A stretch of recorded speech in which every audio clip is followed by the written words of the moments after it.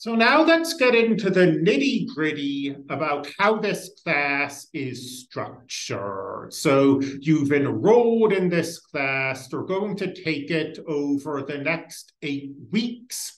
What are you as a student going to be doing in this class? So all of the learning material in this class and also all of the assessment that's going to happen in this class is housed in the modules here on the left. So we click modules. Here, there's some preliminary stuff. The syllabus, but we scroll down a little and we get to the first module, section 1.1 of your textbook. And this class is structured in a very consistent way. All of the modules have the same basic component.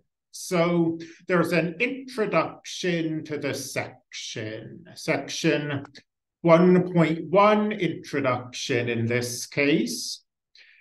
And that introduction includes a video if you want to see more of my face. And it includes a brief written introduction as well.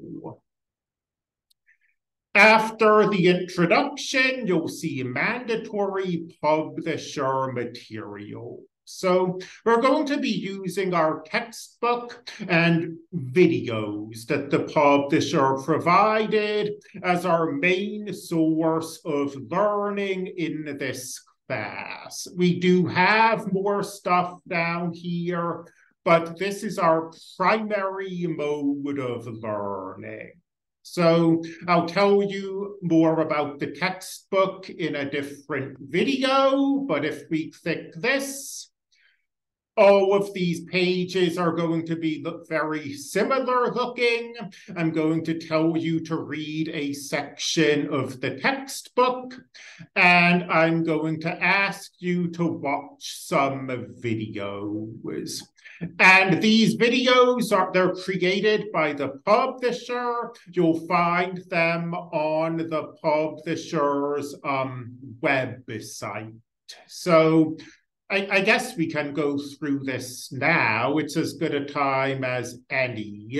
To watch these videos, you'll need a student access code, and you'll get that when you buy the textbook, unless you buy the textbook digitally, in which case you'll just have it automatically and you won't have to do anything else. So we go to the publisher's website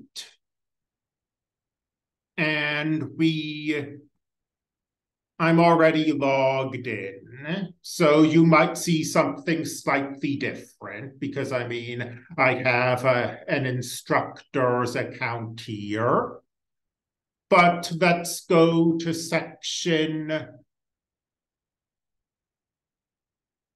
1.1 and let's go back to this. And we say that we want you to watch example 2. So we'll scroll down.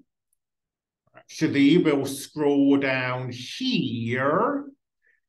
And we find example 2. State the domain and range of a function. And you have options. There are these 3 different people. They're all doing the same example. It's just whose face you like the most, I guess. Let's click Betsy. And we can see a video of this example. And these videos are closed captioned if you need that. So depending on, how you learn, maybe you'll want to watch all of the videos. That would be great. But I pick a few where I say, okay, I think this is especially important. Watch this video for me. And that's, again, what I've described as the primary learning material. We've got the textbook, we've got the videos, but I do have other stuff for you, supplemental learning material. So we've got Creative Commons videos, so more video material if you want more video material. And then we've got written notes, and these are my written notes. So if we want additional notes on domain and range, we click this link. Everything's being really slow today. Here we go. We click this link and okay, here we sort of go. Let me pause this video until the notes finish loading. So you see, we have my written notes on the domain and the range of a function. And again, these notes, the Creative Commons videos, are supplemental. I mean, I describe them as such up here. They're not replacing the textbook, but they're hopefully going to give you a little edge if there's something in the textbook you're struggling with.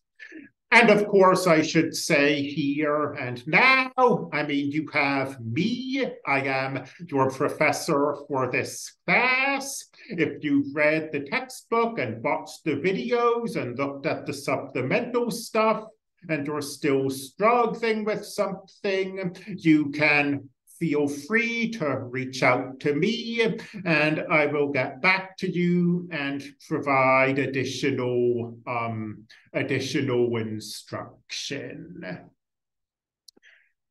Once you're done learning the material of the section, you will demonstrate your learning with a quiz.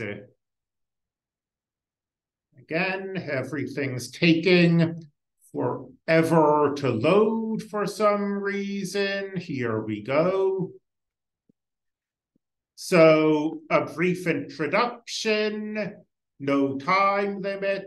I'll talk more about quizzes in a separate video, but to get to the quiz, you just click the link in the modules. And I mean, this Canvas is structured vertically. You start at the top and you work your way down over the next 8 weeks. Each chapter has a test. You see, once we get to the bottom of the Chapter 1 modules, there's a Chapter 1 test. You click it to be taken to it, just like the quiz is. And way at the bottom, we work through all of this material. And way at the bottom, there is a final exam. And just like the quizzes and just like the tests, you just click the final exam to be taken to it.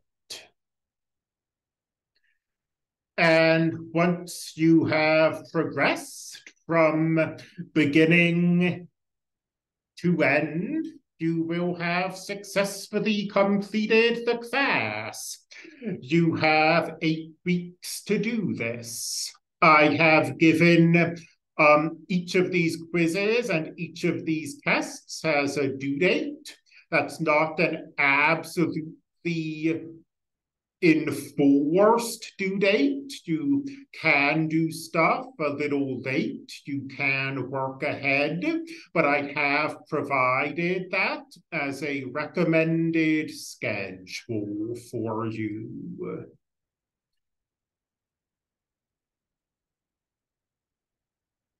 We see. Come on, Zoom. Sorry, Zoom is being difficult.